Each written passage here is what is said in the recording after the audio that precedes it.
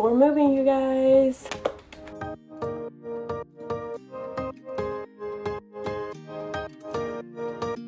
So I finished editing the apartment tour video that you guys are about to see, and I realized that I didn't film a introduction. So if you are new here, hi. If you're a returning subscriber, hi as well. We are moving from Boston, Massachusetts to Tampa, Florida. We went to Tampa last week to tour apartments and really figure out if we wanted to commit to that huge of a move, and we decided to, yes, let's pack everything up and move to Tampa to start a brand new chapter in our lives. I'm super excited. Let's just go see some apartments now. What do I have to say to keep you by my side? The first apartment we saw was a beautiful 2-bedroom and 2-bath. This apartment was 1,196 square feet for about $2,279 a month. It featured a courtyard view with dark gray quartz counters, a washer and dryer, hardwood style flooring throughout the apartment except for the bedrooms, which was a little bit of a downfall, but I've noticed that a lot of apartments in Tampa actually have carpets in the bedrooms and hardwood flooring throughout the rest of the apartments.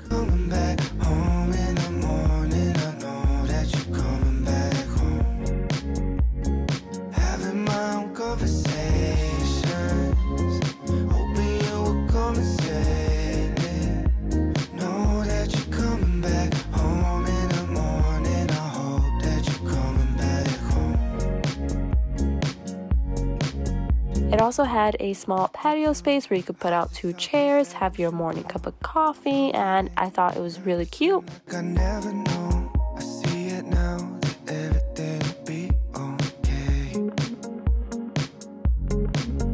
With no small doses, smell of roses, can't get enough of you, can't wait to love on you. Know that you're coming back home. Know that you're coming back home. Know that you're coming back home in the morning. I know that you're coming back home.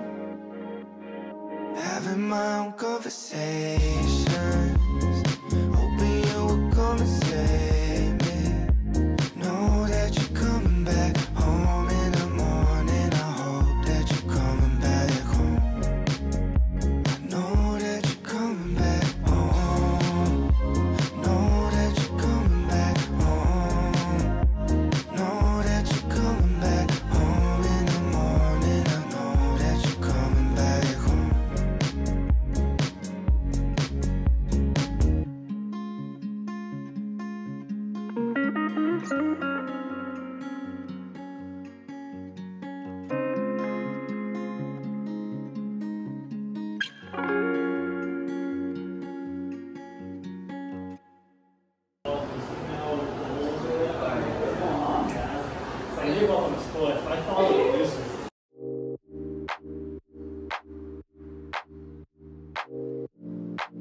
The second apartment was located in the same complex, but it was actually a 1-bedroom and 1-bath. It was 783 square feet and $1,795 a month. It featured the same exact amenities and the same style as the first apartment. It was just smaller because it was only a 1-bedroom. In October, it feels like summertime. I keep falling for you like every night. Been communicating through satellites, yeah. It's black and white.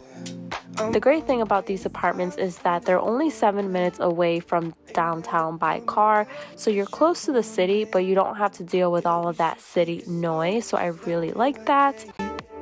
Like day by day, I'm all up in the clouds when it's pouring rain.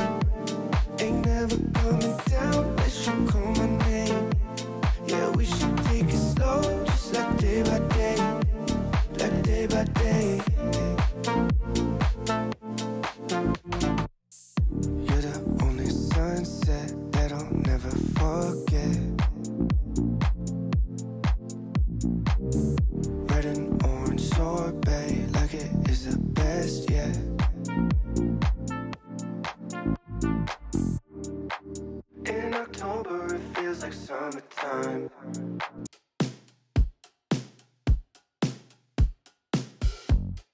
there's something after there's nothing to say. The third apartment was located right on the Riverwalk in downtown, and it was a 1-bedroom and 1-bath with 801 square footage and between $2,117 to $2,797. You're definitely compromising size for the luxury of living in downtown. The square footage for this apartment was a lot smaller than the first 2 apartments I saw, but the price was more expensive. It's a beautiful morning.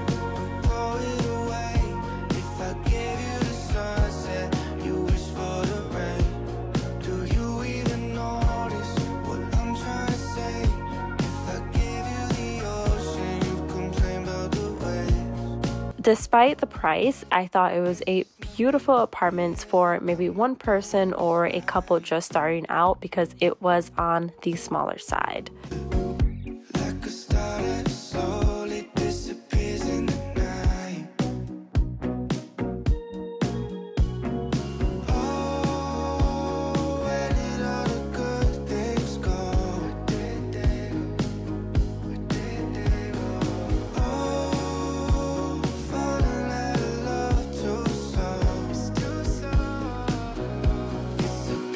Morning, don't throw it away. If I gave you the sunset, you wish for the rain. Do you even notice what I'm trying to say? If I gave you the ocean, you'd complain about the rain. I never heard of Spectrum. Oh no? Got my key in the door. I can't help thinking you'll be there. Oh. The fourth apartment was in the same complex as the third, but it was a bit smaller. It was still a 1-bedroom and 1-bath with a small patio area. The patio area was actually facing the street, so you would see cars passing by every single day at all times of the day. So I don't know if you would really want to sit out there, have a cup of coffee or have a drink. It honestly would depend on the type of person that you are, but I really didn't like that the patio faced the street. That's just my personal preference. Cause this desire's only shallow, and I'm a mess alone when I'm on my own. And maybe I don't really miss you. I just hate the silence late at night. I think I need someone to hold me. Restless and cold in my bones. I just can't sleep when I'm alone. Both apartments had hardwood flooring throughout except for the bedroom. I think that is just a Tampa thing.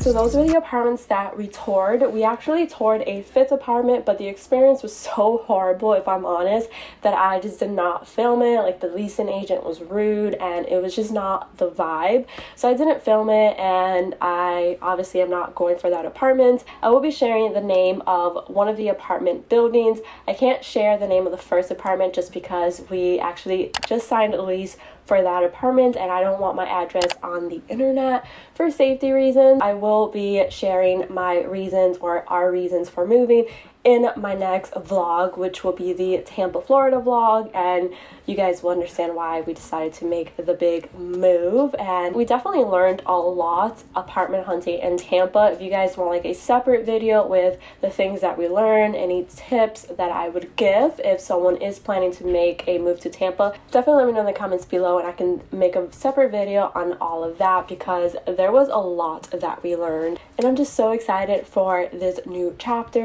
And if you want to follow along our journey, make sure that you hit that subscribe button. I would love to have you a part of my little community here on YouTube. Make sure that you give this video a big thumbs up, and I'll see you guys in the next one. Bye guys.